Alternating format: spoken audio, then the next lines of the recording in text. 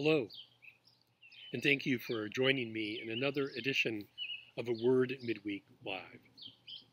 I've been doing some scripture study and making my way slowly through the letters of St. Paul.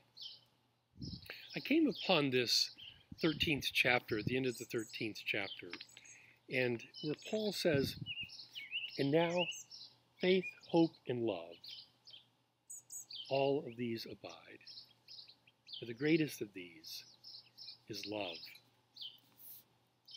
How many times have you caught yourself saying, "Hey, I love you, man," or "It's great to see you, I love you," or maybe you signed off on an email or a letter with love? We can express that word love in so many different ways. But unfortunately, in our language, in the English language, we only have one word for love. And we have to say it in a way, or craft it in a way, or communicate it in a way that it's understood. Well, in the Greek, they did this by having different words to communicate what type of love they were talking about. I mean, for example, there are 7 different words for love in Greek. And the use of those different words communicate a particular nuance or a specific type of message around what love means in that context. Okay, for example, we've all heard of Cupid shooting Cupid's arrow, right? And we know that love to be eros. It's romantic love. It's love for physical beauty. And it's driven by our longing and yearning to be with another. It's probably the most popular way that we express love or think about love. But love can also be more intimate as in an authentic friendship. You ever had those friends who are like soulmates, right? They are just your best friend. There's something about that just draws you or bonds you together. And in Greek, you can express that through the word philia. Sometimes we mistaken that to say, oh, that's brotherly love. But really, it's about having goodwill and wanting what's best for the other person in your life.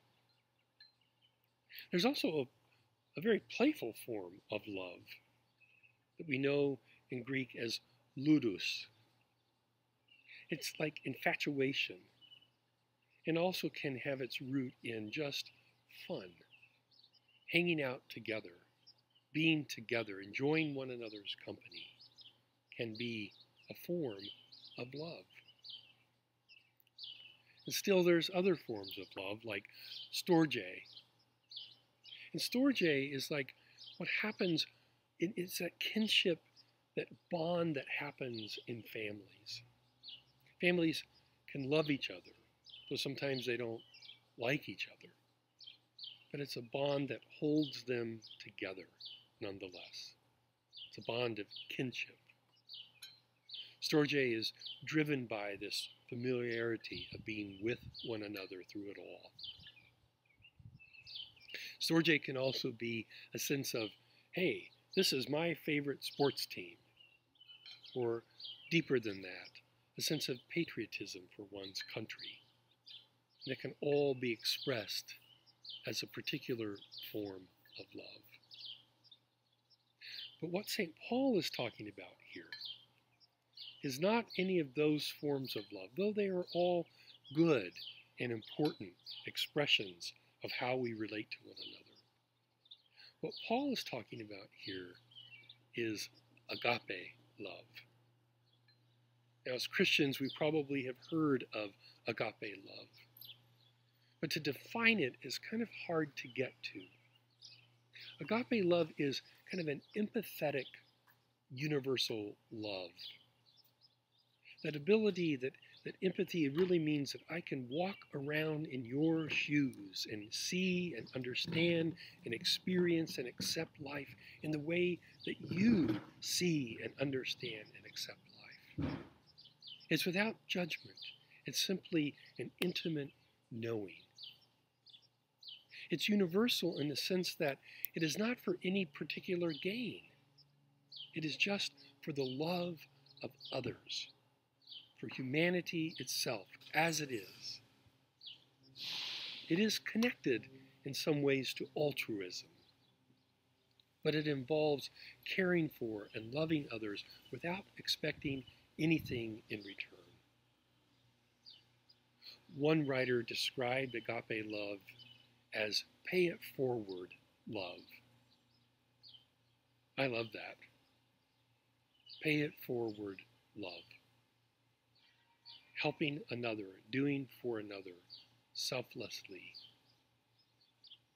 And I think St. Paul knew this, that he knew that this kind of love, though we never perfect it, we never quite live into it perfectly, but as we strive for it, it creates the foundation for great societies and great communities. And I think as people of faith, that's the love that we strive for as a community of faith. It's the love that we have in our hearts in the ways that Jesus' life, death, and resurrection has touched us and calls us forward out into the world as disciples, to love others, to love the Lord your God with all your heart and with all your soul and with all your strength, and to love your neighbor as yourself. This is agape love.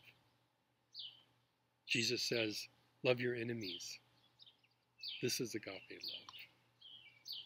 Jesus says, love one another as I have loved you. That is agape love. So in the 13th chapter of Corinthians, Paul says it this way: if I speak in the tongues of mortals and of angels but do not have love, I am a noisy gong or a clanging cymbal. And if I have prophetic powers and understand all mysteries and all knowledge, and if I have all faith so as to remove mountains, faith big enough to remove mountains, but I do not have agape, I am nothing. If I give away all my possessions, and if I hand over my body so that I may boast, but do not have love, I gain nothing. Agape is patient. Agape is kind. Love is not envious or boastful or arrogant or rude. It does not insist on its own way. It is not irritable or resentful. It does not rejoice in wrongdoing, but rejoices in the truth. Agape bears all things, and believes all things, and hopes all things, and endures all things. Because agape, love, never ends. So may that be. Let's finish with a word of prayer.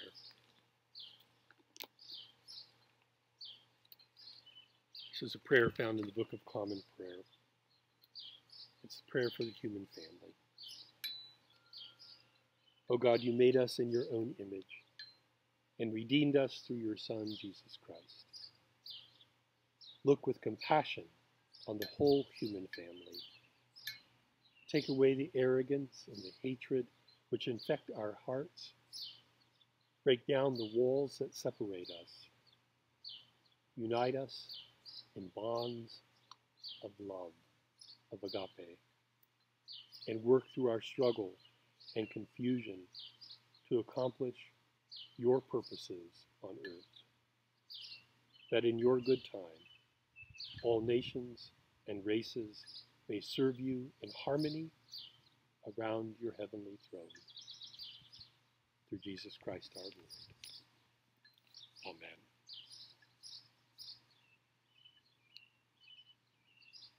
As you come into this midweek, and as you look to the week ahead, I hope that you will look for opportunities to do some pay it forward loving. Be well.